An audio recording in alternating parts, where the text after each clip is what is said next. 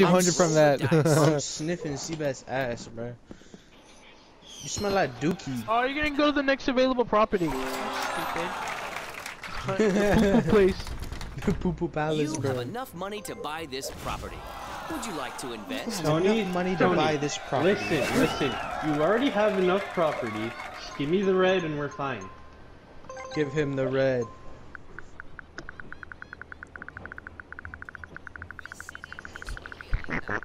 No, because that's gonna turn out to fuck us somehow. It's so hard. Oh my god. Damn. Trading Really is be the fucking heart of with business. That $200 can go a long way to save your ass, Tony. Who has the other red property? Don't. Who has it? Is it a Baldo? Yeah. God, you suck. You ruined the game.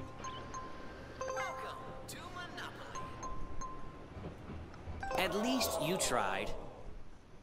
Did you just refuse his own What? offer? Tony. What's your Okay, please.